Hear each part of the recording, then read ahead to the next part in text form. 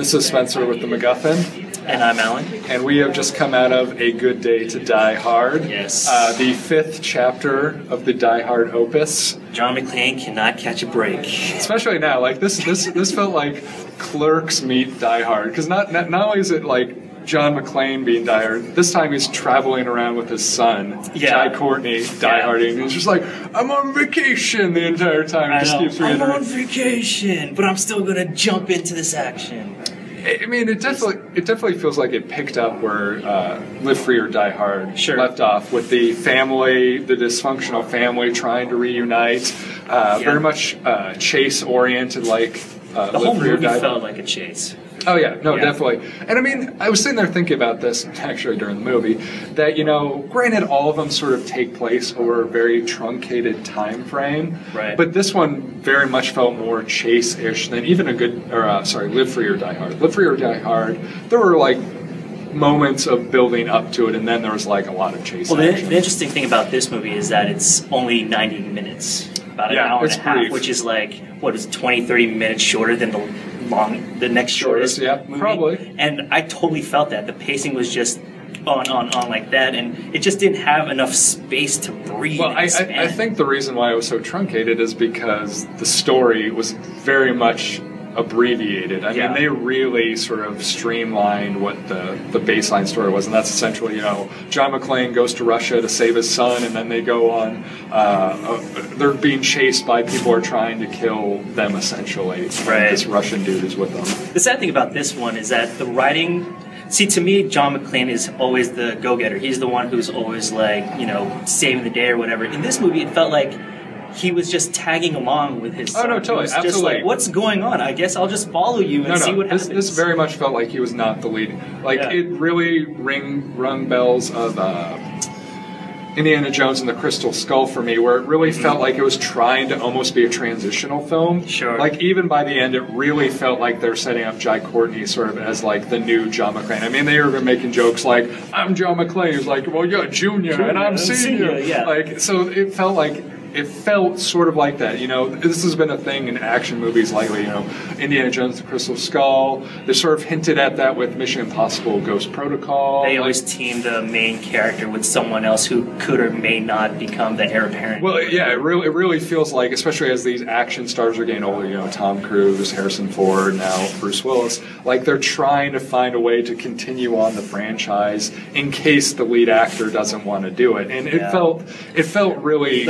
The problem with that is that a lot of these, you know, great action stars were successful because they were kind of the lone wolf, like the one man versus everyone. So it feels weird to see like John McClane teaming up with someone else to, like, you know, take down all these bad guys. Well, that was sort of my biggest fundamental problem with the movie, is that, you know, Die Hard as a franchise, even including Live Free or Die Hard, is sort of fundamentally felt like as a cat and mouse game with John McClane and the villain. And this doesn't feel that way at all. No. This is just a chase movie. Yeah, it just feels like just one whole chase scene, really. It was actually kind of funny because the writing didn't allow the characters to really expand or develop. There'd be like a 10 to 15 minute action scene, and then there's like a 2 or 3 minute scene where John McClane's just talking to some random stranger like, man, it's hard being a parent. They literally like the 2 minute breather before they have to start running again. Like it almost just felt like they just were like, oh shit, we need to add this, and they just threw it in the writing. Yeah, it wasn't like done in real time, but it almost had a feeling of being done in real time because it was so quickly through all the action. You know, the other thing was Jai Courtney.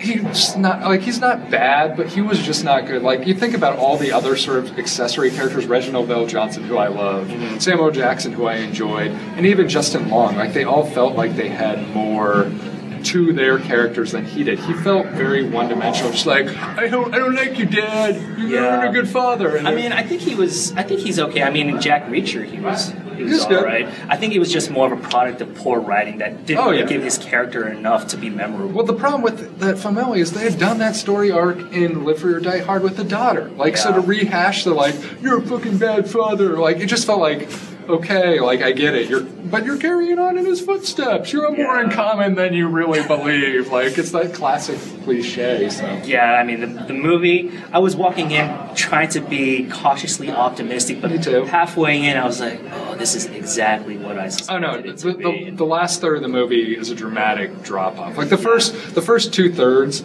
is fine. It's not great. But it's like an okay action film. It's one of those action films I could throw on and watch in the background or something. Not mine.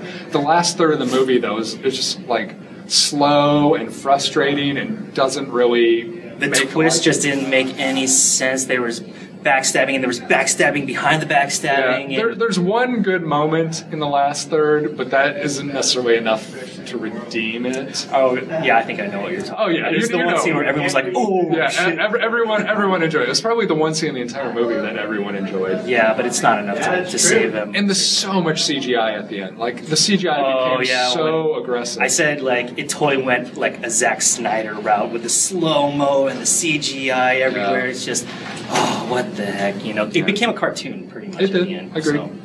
All right, final grade. Final grade, thinking about it, I'm going somewhere in the C range. Yeah, I'm feeling probably C plus. Like the first 2/3, I was thinking, maybe low B, maybe. Yeah. But that last third really dropped it down to C plus C range. It's tough when you have the name Die Hard on the movie. I mean, you have so much to live up to, and this film just didn't live up to it. No, sadly. Well, that being said, check out more reviews at MacGuffinPodcast.com, and we'll see you later.